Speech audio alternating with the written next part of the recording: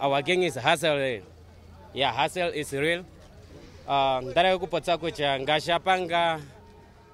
We came here to hustle, but Namibia does not have anything.